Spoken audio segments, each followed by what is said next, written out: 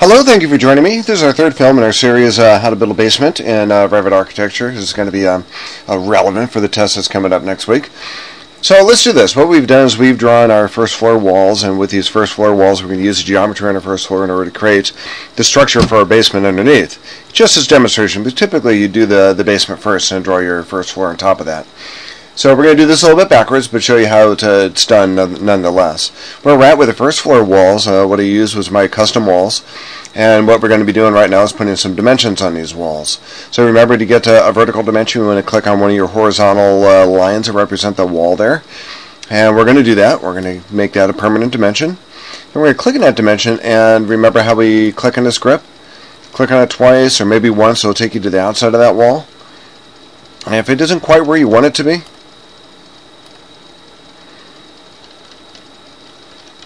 there we go, that looks right. If it isn't quite where you want it to be, then click on the wall that you first clicked on.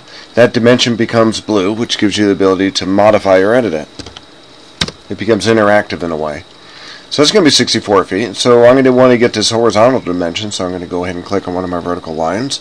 That should be at 25 feet once we get to the finish face exterior by clicking on those grips.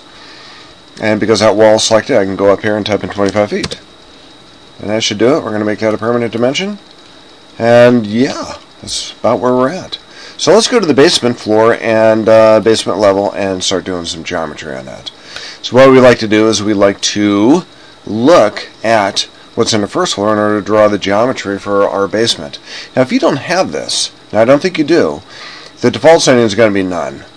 And the way you get that, what you want to do is you want to be able to see something that might be on a different level, and typically when you draw on one level, it will look at the level below that, considering that you're probably building from the ground floor up, and you're able to look at the geometry and use that geometry from the level below.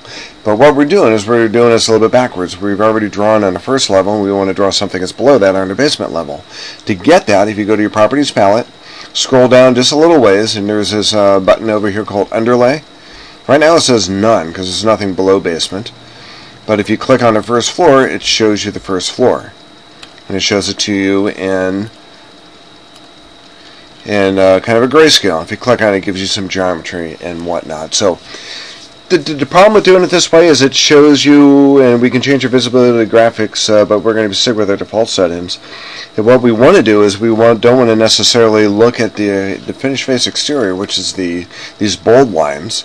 This bold line on top is a finished face exterior for the outside, and this bold line is finished face interior on the inside of the house.